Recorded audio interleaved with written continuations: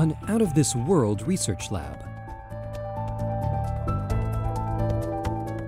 Presented by Science at NASA.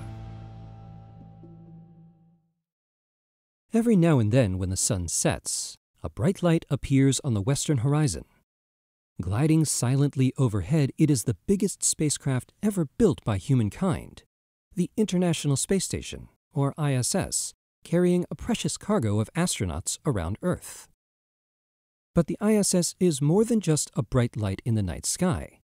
It is also an out-of-this-world research laboratory. The interior of the ISS is furnished with laboratory equipment and chambers for experimental research. It's not as large as some Earth labs, but it has one thing that Earth labs do not: microgravity. Gravity influences everything that happens on Earth. It's hard to envision what life would be like without this force, yet removing the pull of gravity can be uniquely instructive. Reduced gravity provided by the ISS is a major attraction for researchers, says Joseph Nugget of NASA's Johnson Space Center in Houston, Texas.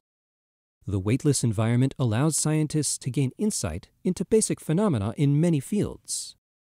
For example, says Nugget, we all have seen that roots of plants grow down into the earth. Is this because of gravity?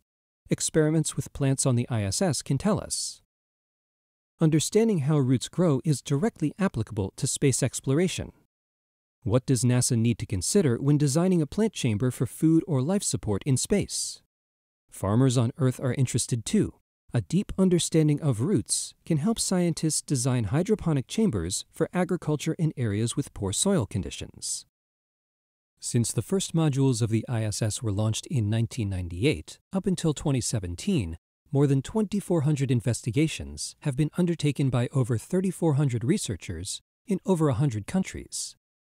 Astronauts have spent more than 36,000 hours helping run the experiments for scientists back on Earth. To date, more than 1,600 scientific journal and magazine articles have been published reporting the results. It's a scientific bonanza.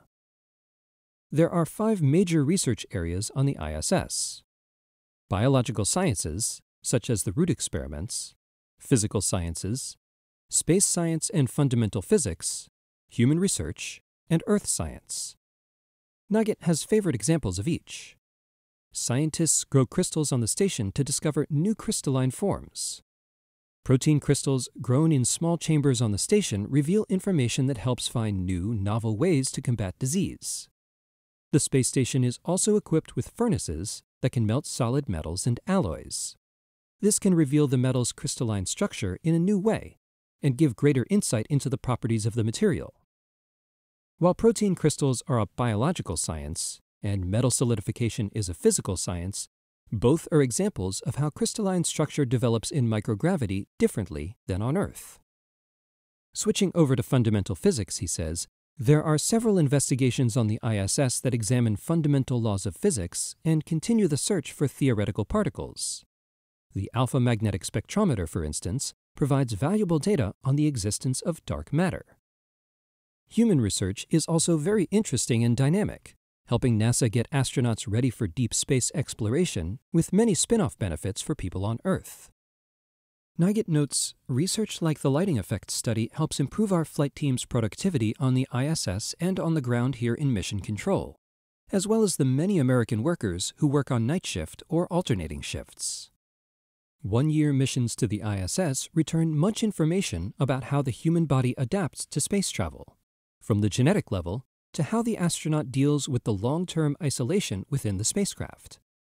Not all research conducted on ISS requires reduced gravity, he notes. For example, the ISS is a great place to observe the Earth. The station passes over the vast majority of the Earth's populated areas. Sensors and cameras on the ISS can contribute to disaster assistance, tracking hurricanes, measuring wind and rainfall, as well as documenting events such as volcanic activity. The ISS, much more than just a bright light in the night, indeed. For more from the International Space Station, visit www.nasa.gov/station. For more news about science on and around the Earth, stay tuned to science.nasa.gov.